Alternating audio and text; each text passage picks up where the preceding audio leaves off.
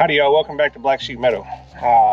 This week we're going to discuss, you can see I did a little bit of footage there. We purchased a addition to our property, a little extra acre, I think 1.2 acres just to the side of us. And it's been heavily covered in woods, lots of tree and vines, debris, that kind of stuff. So I convinced Amber that we needed a wood chipper. And man, this thing has really come in handy this summer. Some people say, oh man, it's just another novelty toy that you're playing with. Absolutely not. This is, you've seen the equipment video that we did. This is I probably should have put this piece of equipment in that equipment video because it's way high up there on the list as far as being self-sustainable on the homestead. All of this debris that you see behind us here, we've been able to wood chip into a very fine pile. Let me get y'all in here. And if y'all seen any of our other videos, you know that we use this in the chicken runs. We use this in our compost pile. We apply it directly to the garden for organic matter. This has been quite successful piece of equipment for here at the homestead.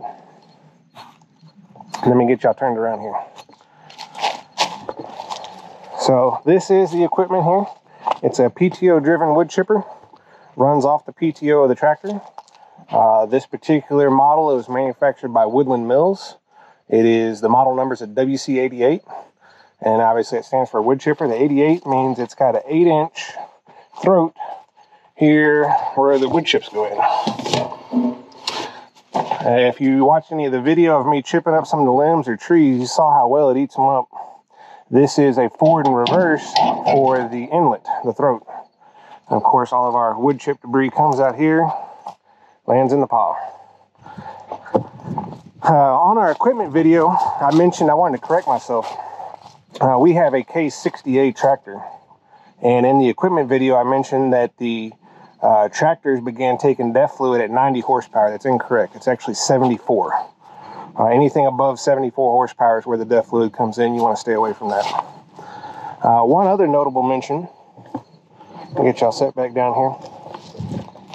One other notable mention you see me use in the video while we were chipping is this Milwaukee hatchet.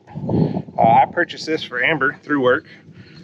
This has been, I'm not a big fan of the electric stuff, but I can tell you this has been super helpful because as you see, while I'm chipping wood, there may be an extra limb or a knot, something that I need to take off.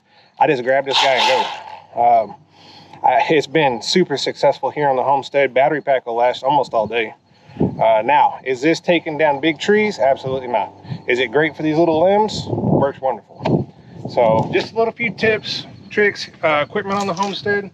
Like I said, we have about a little over maybe about 1.5 acres of actual trees and limbs we've got to take out. The wood chipper makes excellent work. One of the other things I like to say about the wood chips is, you know, this summer we have several videos where we talked about 120 days without any substantial rainfall. Well, during that time, we were obviously in a burn ban. So there was nothing that we could do with these limbs. We couldn't burn them. You could pile them up, but then of course you're dealing with snakes and everything else that decides to make it a home. So the wood chippers worked out perfect, you know, so we're not buying wood chips for our chicken coops or our compost pile. We're not having to burn all this material. It's actually being put to use for us here on the homestead. It's working out really great.